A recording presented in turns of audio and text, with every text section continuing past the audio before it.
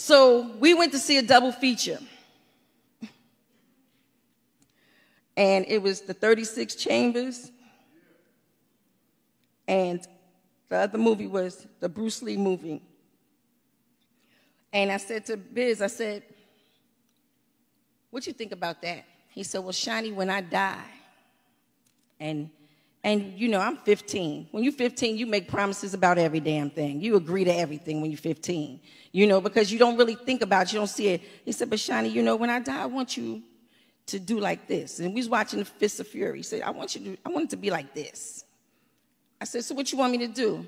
He said, yeah, you know, I would like for you to like run in and dive on my casket and be like, teacher, you know, why you leave me so early? Why you do that? So I said, yeah, of course I'll do that for you. And you'll do 36 Chambers for me. So then he said, all right, let's switch it. I'll do that one for you because the person, remember, Bruce Lee gets hit in the head for that one. Remember, somebody got to bust him in the head with the shovel because he's acting up at the funeral. So he said, instead, you do 36 Chambers. My family had a fit. They was like, you really getting ready to do that? Word is everything. So no matter how popular we got, no matter whether or not this winds up on the Shade Room or TMZ or whatever the case may be, the fact is, my word to my brother, because you remember Biz used to always say, word is born, Shante. So I told him.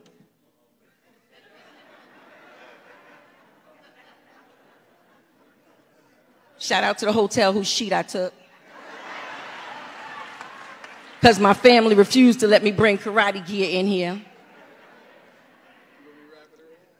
Now, I don't know how it looks, anything, but I just want y'all to know, from the 36 Chambers, I'm one of the teachers that was watching everybody go around. And I need to say this to my brother. You have done well. And you have left me one of the things that you love the most, one of your most prized possessions, you have left me with. And I appreciate it. And that's Cut Master Cool V.